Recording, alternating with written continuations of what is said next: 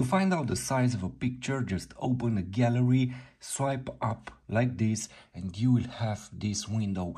With iPadOS 15, Apple finally introduced this beautiful and useful information. You have the date, you have the device that took the picture, the resolution, the map, details where that picture was taken, and you have finally here this basic information, the size. Look here, 5.8 megabytes.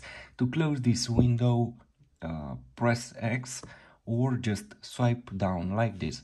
Let's go to another picture. So swipe up and you will have this information on your iPad. To close it, just swipe like this.